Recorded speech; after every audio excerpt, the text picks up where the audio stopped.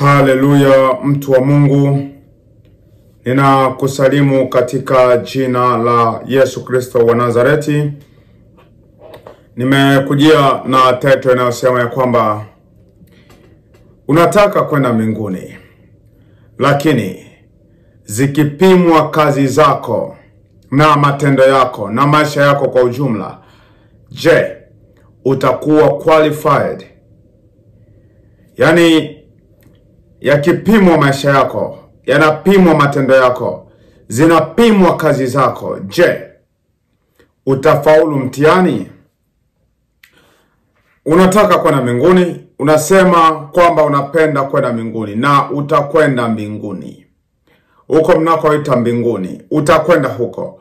Lakini yakipimwa maisha yako, zikipimwa kazi zako, yakipimwa matendo yako, je, utakwenda huko? Kwanza nataka nikwambie, hatukatai watu kwenda mbinguni na wala hatubishi watu kwenda mbinguni. Hatuipinge jehanamu, hatuipinge mbingu. Mbingu ipo kwenye Biblia na jehanamu pia ipo kwenye Biblia. Kwa sababu hiyo tunajua wako watu watakwenda kule. Lakini bado nina jambo moja hapa ambalo nataka nikutafakarishe. Kwa nini Mungu alikuleta duniani?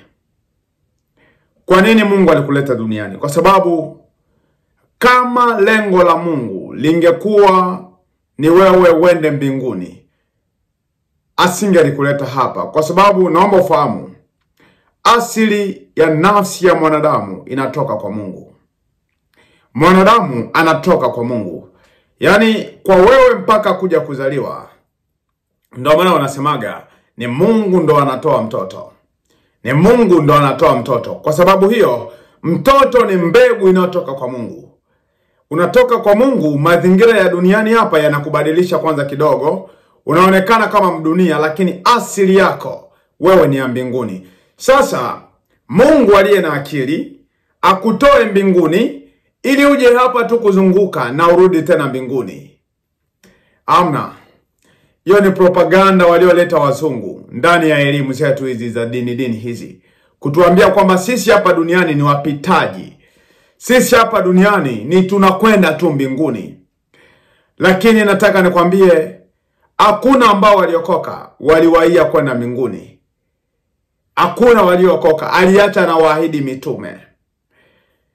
Nimewahi ongea mara kadhaa, kama kuna kanisa ambalo lilikuwa na sifa zote za kunyakuliwa na kwenda mbinguni, ni kanisa la Matendo ya Mitume. Labda nikuulize swali, je, lilinyakuliwa? Captain pale alikuwa Petro, ndio alikuwa captain. Anapeleka timu vibaya. Akina Filipo wananyakuliwa, wanahamishwa na Roho Mtakatifu.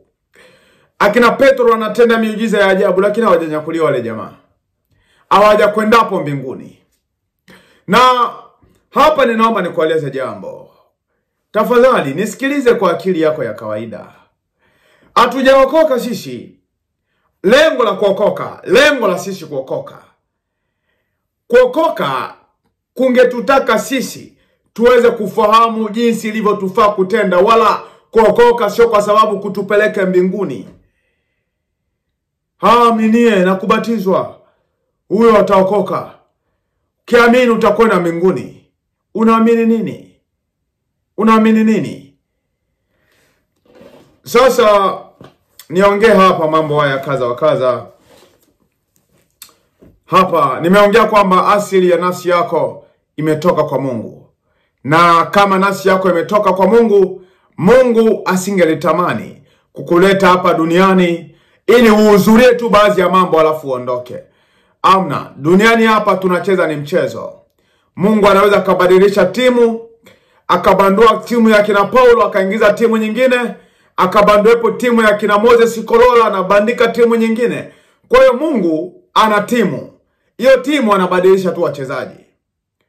Ile namba pale imezembea, anabandua na bandika ulimwengu. Ulimwengu naye akizembea, anabandua na bandika mwingine nyuma yangu. Kwa hiyo Mungu ana timu yake hiyo. Na hiyo timu yake anabadilisha tu wachezaji. Lakini lengo la Mungu Sio kubadilisha wachezaji, anajaribu kuangalia namna gani atawini roho za watu. Kupitia huyu ni jaribu huyu, kupitia huyu ni jaribu huyu. Huyo ndo Mungu. Sasa sisi leo tunasema tunapenda kwenda tu mbinguni. Tunapenda kwenda mbinguni. Mimi nikwambie, mbinguni hatuendi kwa sababu tunapenda kwenda huko. Wala Yesu mwenyewe hajatuita twende. Yeye alipoomba alisema, Baba, mimi siombi watoe hapa duniani, bali walinde na ule mwovu. Ndio ilikuwa maombi ya Yesu. Na walipojaribu pia kumwambia, Bwana, ni wakati utakaorudishia Israeli ufalme, akasema, hamna, si kazi yenu kujua. Nyie nendeni huko, mkangojege Roho Mtakatifu, nanyi mtakuwa mashahidi wangu kuanzia Yerusalemu mpaka mwisho wa dunia, mpaka mwisho wa nchi. Akwambia tunakuja kuwachukua kwenda na nyie mbinguni. Sisi leo tunakaa tunazubaa, kuna vitu hatufanyi, kuna vitu tunaviona vinaharibika. Kisa sisi ni wapitaji, tunakwenda mbinguni. Tumeshamwamini Yesu Kristo, tunakwenda mbinguni. Atujali? Amna. Wokovu sio pumbavu.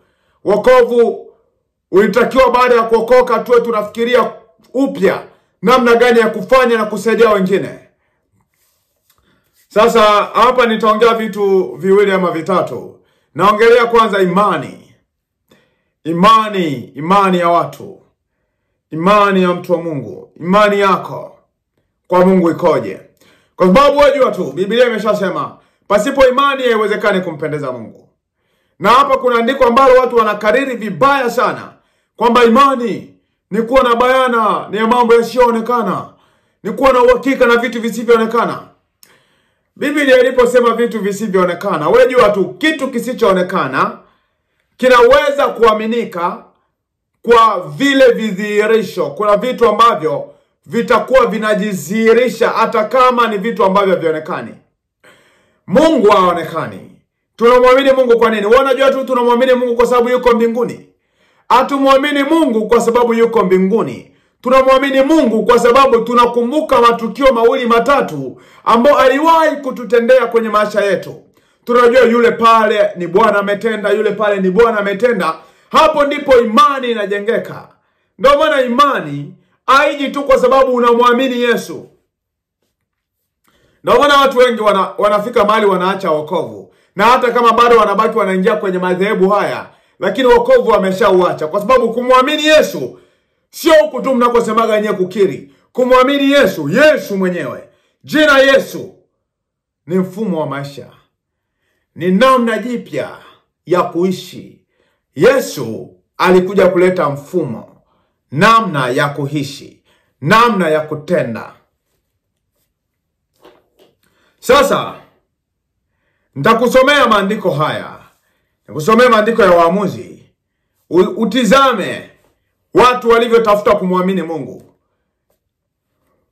Waamuzi 6 na mstari wake wa 36 mpaka 38. Waamuzi 6:36 mpaka 38. Biblia inasema, Gideoni akamwambia Mungu, ikiwa wewe utawaokoa Israeli kwa mkono wangu, na kama ulivyosema, tazama, nitaweka ngozi ya kondoo katika kiwanja cha kupuria, na kama ukiwapo umande juu ya ngozi tu, na nchi yote ikiwa kavu, basi hapo ndipo nitakapojua ya kuwa utawaokoa Israeli kwa mkono wangu kama ulivyosema. Gideoni hana imani. Mungu anamwambia Gideoni, utawaokoa wewe ndugu zako. Wewe ndio utakayewavusha ndugu zako. Anasema hamna. Mungu, kuna jambo moja bado naomba ufanye. Nacho kwamba natia ngozi hapa. Hii ngozi natia hapa Mungu, naomba Mungu wa mbinguni iroanishe hii ngozi. Ikiroana hii nchi yote iwe yote imekauka, nitaamini. Mungu alipofanya akageuka tena, sema Mungu, samahani kwa hili. Mungu, samahani kwa hili. Mimi naomba nchi yote iroe, ngozi tu iwe kavu. Anatafuta nini? Anatafuta kuamini kwamba hiki ambacho nimekisikia kwa Mungu ndicho ama sicho. Usiamini kila neno, usiamini kila jambo. Biblia ishasema hivi, imani bila matendo imekufa. Imani bila matendo imekufa. Na kama imani bila matendo imekufa, matendo ni yanaonekana, matendo sio ya rohoni. Matendo sio ya rohoni. Yakobo 2:17, imani pasipo matendo imekufa. Sasa ninaposema matendo, nitakupa mfano huu. Una mke wako ama una mume wako, umeolewa. Huyo mke ama huyo mume anakuambia mimi nakupenda, ninakujali, alafu hakununuli chochote, akupi chochote, akutunzi, alafu bado anakuambia nakupenda. Utasema haya ni maneno tu.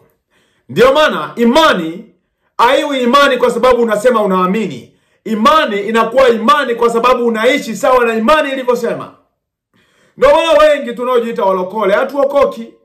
Wengi tunaojiita walokole tumeletewa matango pori na wazungu, na wakatuonyesha kwamba hii hapa ndo imani, huu hapa ndo wokovu. Ila wokovu wenyewe ungekutaka uwe na lifestyle mpya, mfumo mpya wa maisha, kutenda kupya. Sasa mimi niseme hivi. Mimi niseme watu ama Mungu, kwa kutaka kujua kweli unamwamini, sio uko unakoongea. Angalia vitu unavyotenda. Angalia namna unavyoishi. Angalia unayofikiria. Hapo ndo utajua huyu Mungu kweli ninampenda ama kweli ninamdanganya tu. Kwa sababu hata wewe hivyo ni mwanadamu hapo. Uwezi ukamwamini mtu kwa maneno tu. Unamwamini mtu kwa maneno na vitendo.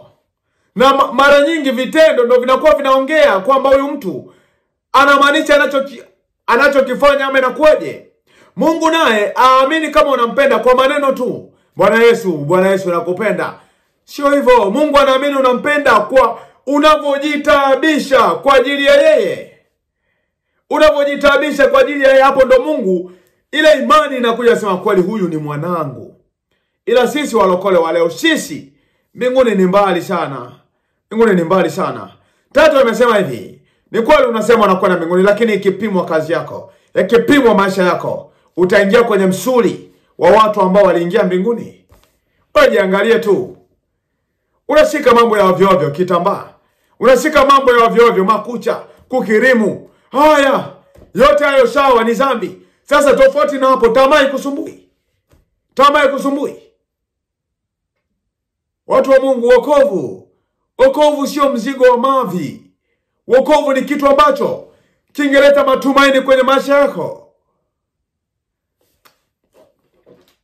Sasa niendelea hapa na kuongea. Nisome kazi za utumishi, kazi ya utumishi. Kwa sababu baada ya kuamini, hapo unaingia tayari kwenye imani ya watu wanaomcha Mungu. Na hatimaye hapo baada ya kuamini, sio mwisho wa kwenda mbinguni.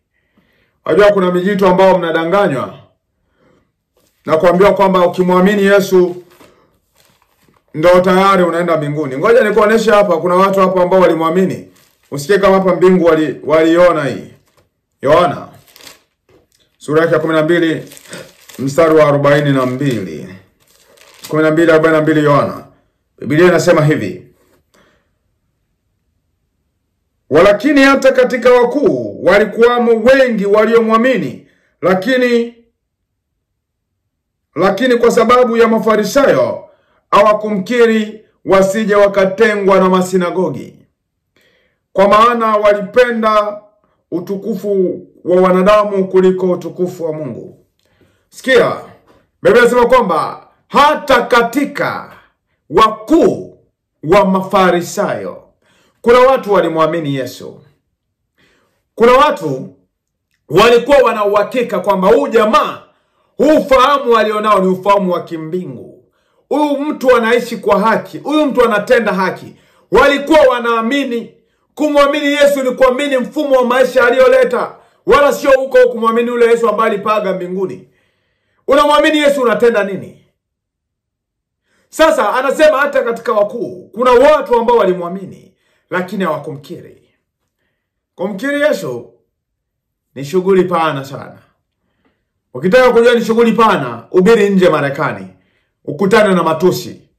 Ukitaka kujua kama ni shughuli pana, nenda Uarabuni, ndio utajua. Wokovu sio ya mavi tulioletewa na wazungu na kuambiwa ndo wokovu. Wokovu ni taabu. Ndio maana baba zetu wengi uliona walipitia taabu nyingi, kwa sababu walichokibeba chenyewe kiliwasukuma kufanya kazi. Hata kuitwa mtumishi kisa umemwamini Yesu Kristo, umebatizwa, mtumishi. Mtumishi unapimwa kwa kazi. Yohana alibatiza watu wangapi? Wote waliitwa watumishi. Mimi nakwambia, wokovu ni kitu kingine kabisa. Hauendi mbinguni kwa sababu hiyo unaosema wewe. Kuna kipimo. Kazi. Umefanya nini? Kuna kipimo kazi unafanya nini? Sasa 14:6-7 Yohana anasema hivi, Yesu akawaambia, mimi ndimi njia ya kweli na uzima. Mtu haji kwa Baba ila kwa njia ya mimi. Kwa maana kama mngalinijua mimi, mngalimjua na Baba yangu na Baba. Tangu sasa mnajua tena mmemwona. Sikia maneno haya. Yesu anasema hivi, yeye ni njia ya kweli na uzima. Yeye ni mfumo mzuri wa kuendesha maisha. Yeye ni namna nzuri ya kutenda mambo mengi. Unajua kuna vitu tunafanya kwenye wokovu. Kuna vitu tunajaribu kuwa baraka na msaada kwenye maeneo mengi. Kwenye madhehebu tunaposhiriki, mitahani, kuwasaidia watu, kuhubiri, kufanya vitu kazi, hata kwa kazi kwa uaminifu. Ni kwa sababu tunataka tuoneshe mfumo wa maisha. Tulipokuwa wapagani, tulikuwa kero, tulikuwa sababu ya watu wengi kuumia. Ila sasa, maeneo mengi ukiuliza, usizani tu ulimwengu ni maneno tu haya. Amna, uliza, comment hapo chini. Uliza huyu mtu yukoje, utaambiwa. Sasa huo ni mfumo wa maisha ambao wokovu ukija unaingia na namna mpya ya kuishi. Baada ya hiyo namna mpya ya kuishi hiyo ndio itakuchagulia na kwenda wapi. Sasa nyinyi mnapenda kuona mbinguni. Mbinguni kwenyewe Yesu hajakuita. Na sisi hatujaokoka ili twende mbinguni sasa hivi. Tumeokoka ili tufanye mageuzi ya mambo katika jua hili. Sisi hatujaokoka ili tu kwa sababu twende mbinguni. Kwa sababu kama lengo la Mungu lilikuwa ni twende mbinguni, Mungu asingeruhusu tuje hapa, maana sisi tulitoka mbinguni. Hata usije ukashangaa paradiso yenyewe kawepo hapa duniani. Utakuja kushangaa ujue uko mbinguni unapokimbilia ni wapi. Haya. Sasa niongee kazi ambazo walifanya baba zetu. Walifanya kazi nyingi sana. Kiasi kwamba mimi nauliza, unaposema unakwenda mbinguni, unalinganisha kazi gani umeshafanya? Kukaa tu kanisani, kuvaa kitambaa, kuvaa kanzu, kuhubiri, ndio kazi? Mimi niseme hivi, bado hatujafanya kazi. Bado hatujafanya kazi. Na hebu tuache uvivu.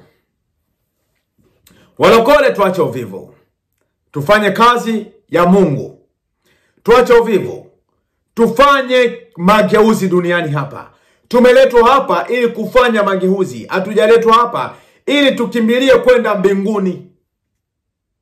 Na hatuendi mbinguni kwa sababu tunasema mbinguni kwa Baba. Tunakwenda mbinguni kwa sababu ni mbingu yenyewe inaruhusu. Hapo na washangaga sana. Siku moja nikawa nambeba mama fulani ndani ya gari. Akasema nataka mimi, Mungu angefanya aje tu anichukue. Akasema anafanyia kusudi. Ilikuwa barabara fulani, kulikuwa na stop sign mbele. Nikaenda mwendo kama nitapita, sema acha sema na mimi nifikiri kwamba napenda kwenda mbinguni, kumbe bado hujapenda. Kwa sababu njia kwenda mbinguni si atupae, tunakufa. Sasa nilitaka twende tugonge ili tufe twende mbinguni. Anasema hamna. Anasema kumbe hamjapenda kwenda mbinguni. Kumbe woga mnadanganya. Baba ukija usiniache. Atakuja wapi alikwambia? Yesu asifiwe. Mimi nasema hivi, nilishahubiri hapo nyuma hapo. Siku ya mwisho ni siku unayokufa. Sasa, ukitaka kujua picha ya waliokwenda mbinguni, soma Ibrania 11 ile, soma ile. Utajua waliokwenda mbinguni. Utajua. Mbingu hatuendi kwa sababu ya kelele hizi. Hatuendi kwa sababu hiyo. Nimsome huyo jamaa huyo, nimsome huyo jamaa. Ibrania sura yake ya 11.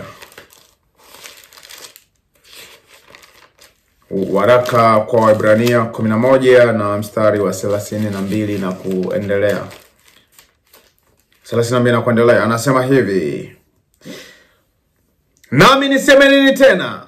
Maana wakati usingelitosha kuleta habari za Gideoni na Baraka na Samsoni na Yefta na Daudi na Samueli na za manabii, ambao kwa imani walishinda milki za ufalme, walitenda haki, walipata ahadi, walifunga vinywa vya simba, walizima nguvu za moto, waliokoka na makali ya upanga, walitiwa nguvu baada ya kuwa dhaifu, walikuwa hodari katika vita, walikimbiza majeshi ya wageni, wanawake waliopokea wafu wao walifufuliwa, lakini wengine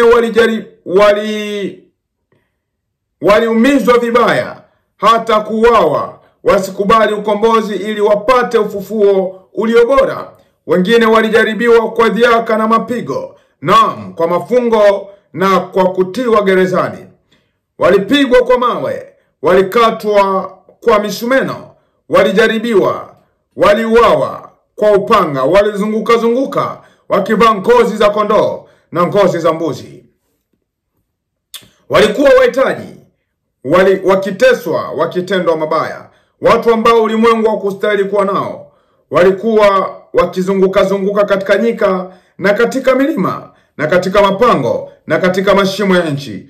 Watu hao wote wakiisha kushuhudiwa kwa sababu ya imani yao, hawakupokea ahadi, kwa kuwa Mungu alikuwa ametangulia kutuwekea sisi kitu kilicho bora, ili wao wasikamilishwe pasipo sisi. Niendelee Ibrania 12.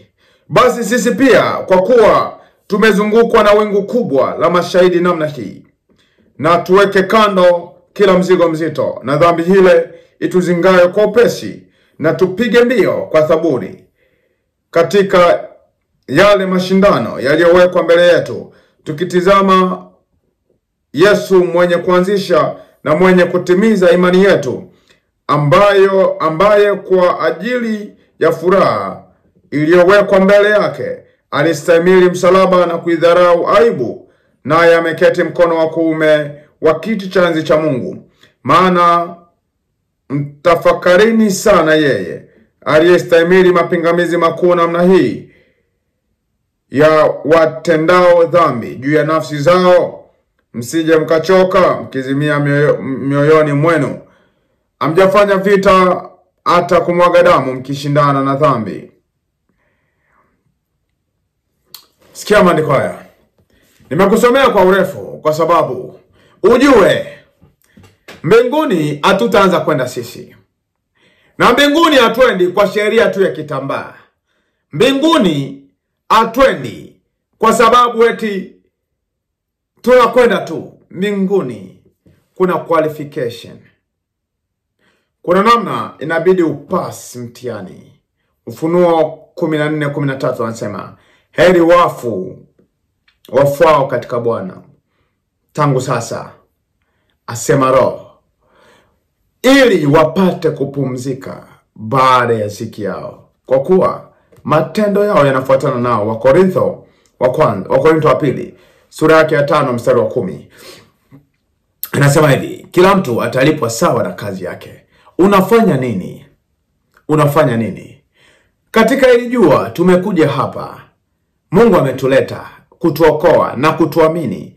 Sio kwa sababu tupaki tumngoje.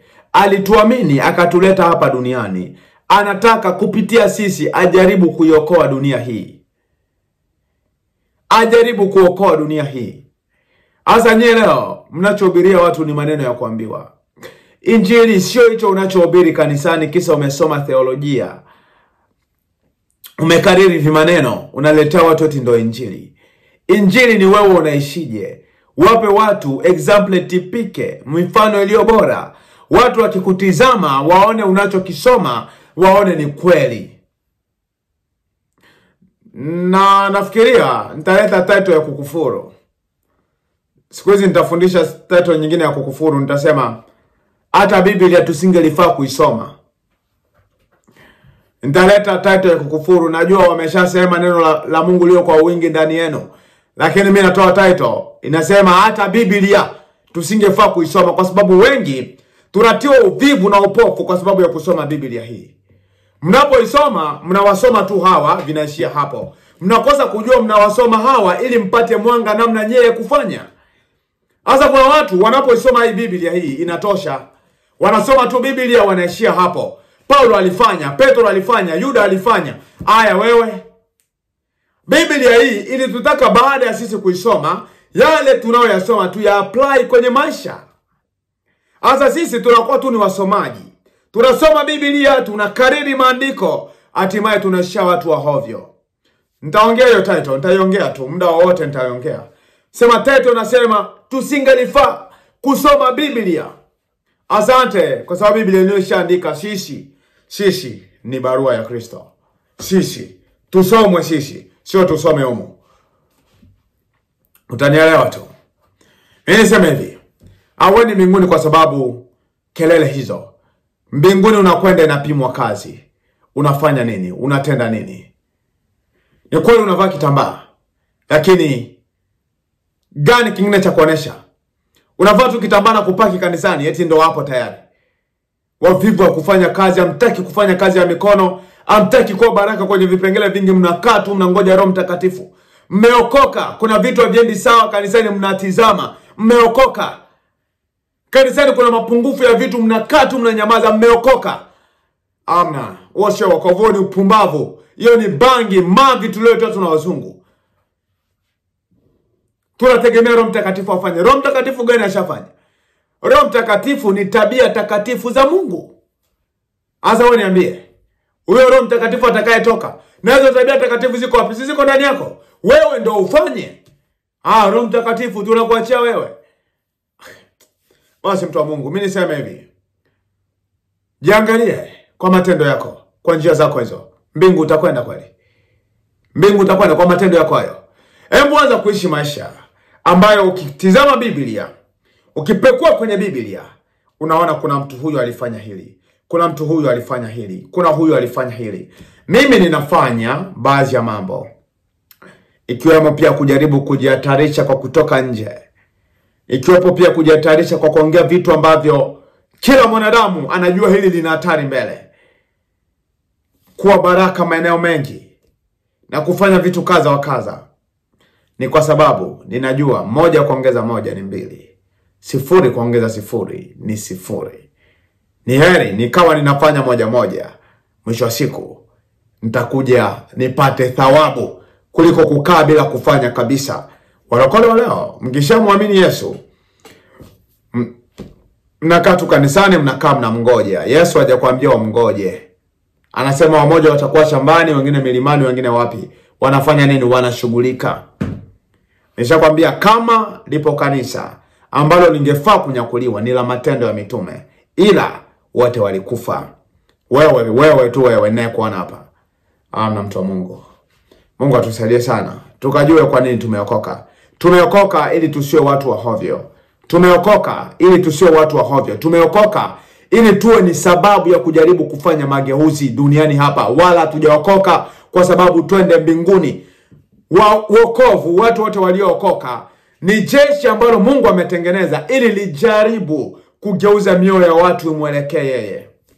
Anasema atakuja kuigeuza mioyo ya wana imwelekee Baba. Yesu asifiwe. Mimi niombe sana. tuangalie wokovu kwa picha ya wokovu. Tusiangalie wokovu kwa picha ya dini. Kuna tofauti sana wa kushika dini na kushika wokovu. Neema nyingi na baraka nyingi za Kristo ziwe nawe. Nitakujia tena wasana wakati mwingine, Mungu akinipa neema. Hii ni sauti ya mtu aliyetoka nyikani. Anasema, itengenezeni njia ya Bwana, yanyosheni mapito yake. Amen.